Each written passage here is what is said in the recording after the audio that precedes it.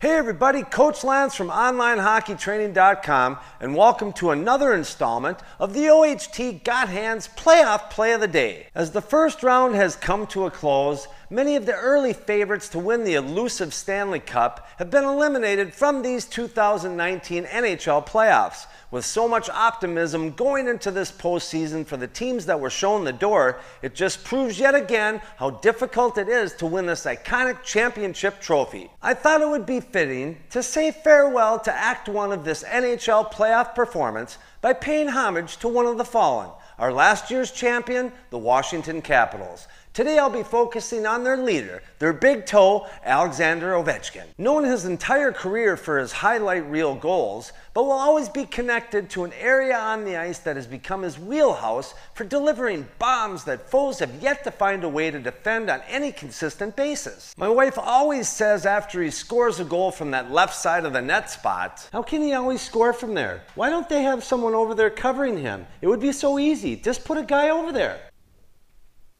Anyways, yes, Alex Ovechkin is known for bringing the heat, but what I want to highlight today is not his prolific goal-producing ability, but Ovi's dangles, and this particular move he pulled off in the Caps' final game of the season versus Carolina. The name of the move the Grade 8 executed at the highest of levels is called the toe drag. Dictionary.com doesn't have a definition for it, so I thought I'd give it a crack, and you can improve on it in the comments if you'd like, and hopefully Dictionary.com picks it up and makes it official. There we go.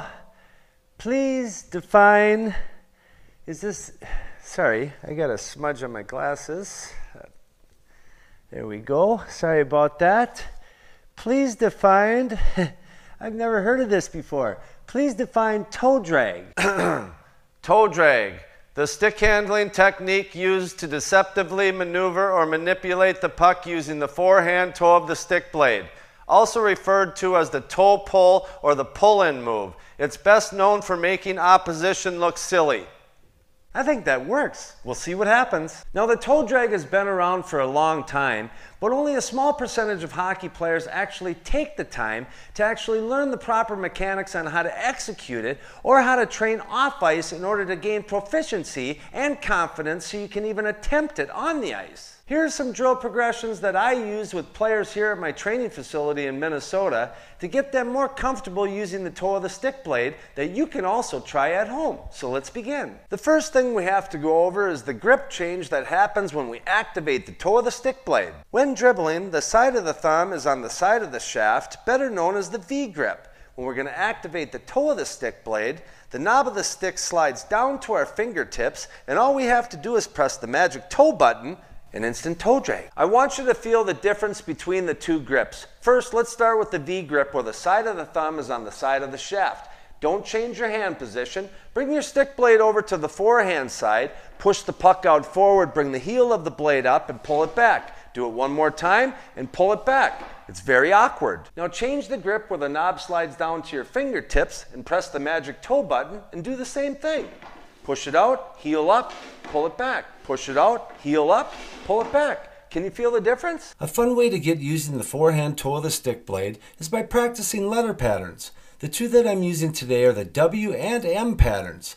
Players maneuver the puck back and forth across the letter, always keeping it on the forehand, pulling it in towards the body with the toe of the blade. From there, I'll increase the difficulty by doing the spoke drill. The player has to push the puck forward with the forehand and pull it back with the toe, avoiding hitting the sticks on the ground, keeping the lower body quiet. Next, I'll add forward movement on the Pitlick stick handling grid, where the player moves the puck from yellow line to yellow line, pulling it across the body, backhand to forehand, using the toe of the blade. For the next progression, the player will be doing a quick toe heel on the left-hand side of each of the orange barriers, and then pull the puck to in front of the body and repeat moving forward. This drill is a favorite with players, where I spot a puck on one side of the sweet hands, he grabs it with the toe, pulls it down, cups it around changing the angle, steps towards the net, and releases the shot. I increase the difficulty by putting a 2x4 on the ground, limiting the transition space before the shot. Finally, we get to the maneuver Mr. Ovechkin showed us. I'll have the player attack the puck now, pull it down avoiding the sweet hands, and wire a shot. Another variation you can practice is instead of pulling the puck down and taking a forehand shot, now pull the puck down, pull it all the way across your body, step towards the net, and then with a backhand shot. And this is what that looks like.